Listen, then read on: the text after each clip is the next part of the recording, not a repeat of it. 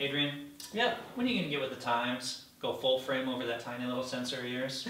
You full frame guys are all the same. Do you really think it'll make any difference?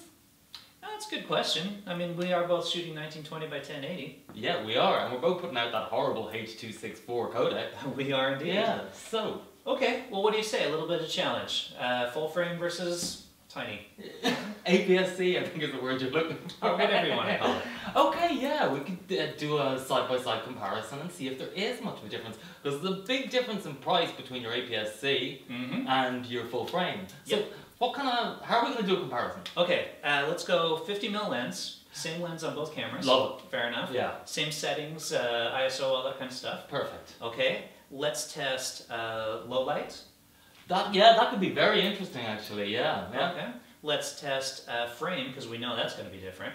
Oh, like the focal length. So if we both got a 50 on, mine's going to be looking more like an 80. Yep. That'll be interesting, definitely, Yep. yeah. And image quality. Yeah, image quality, if we can light something in the white box here and kind of do exactly the same shot with each camera, blow them up in Premiere and see, actually, do you get a better quality image? That's a good question. This could be really fascinating. All right, let's find out. It saves a lot of money if we find out this is good. That's true. Or means I lost a lot of money. Or else it means I need to upgrade. Okay, right, yeah, let's do it. find out.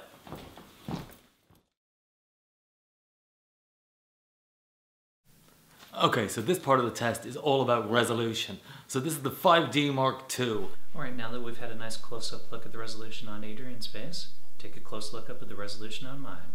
This is the 7D.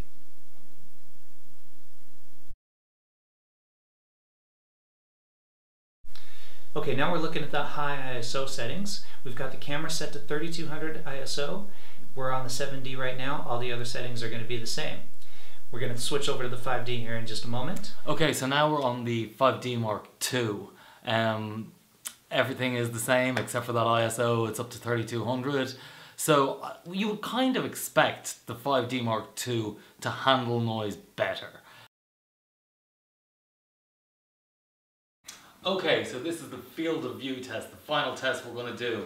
And this is Milo's 5D Mark II with a 50mm lens on. I am 10 feet away from the camera, and this is the field of view you get. You can see the lights in the background. It's a pretty wide field of view. People always say that 50mm is kind of like what the human eye sees. So when we change to a 50mm on the 7D, there's going to be a big change of focal length.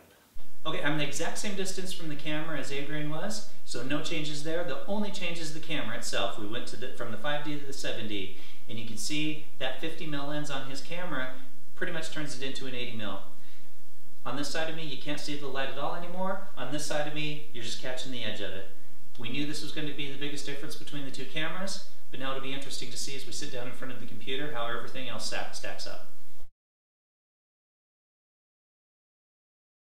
Okay, challenge over. Yeah, first one, resolution. Yeah, I'm still shocked. Yeah, I mean, it was basically the same between the two cameras. Zooming way in.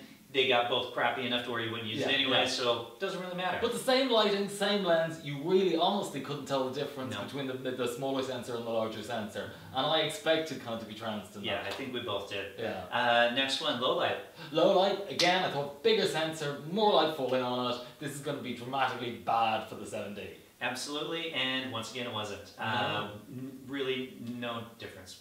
Yeah. I think you never get the opportunity to do this, to put the same lens on two cameras in the same settings, the same light, and actually compare like for like, and that really blew me away. And the resolution shocked me, and the noise thing, I was just like, no way, like we're in at kind of 500% in Premiere and just couldn't tell the difference. No.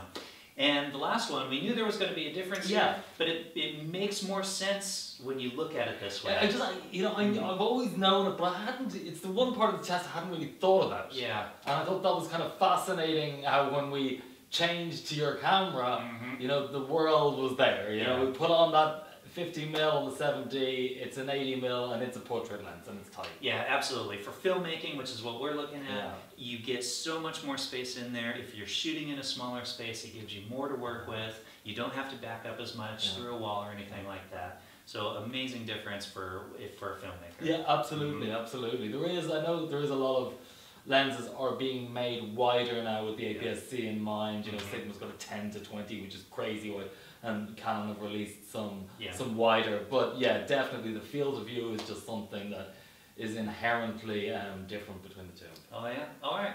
Well, I found that useful. And I found that very interesting, yeah. Okay, and hopefully our audience finds that useful. Okay, see you next time for more hints and tips. That was good. Yeah.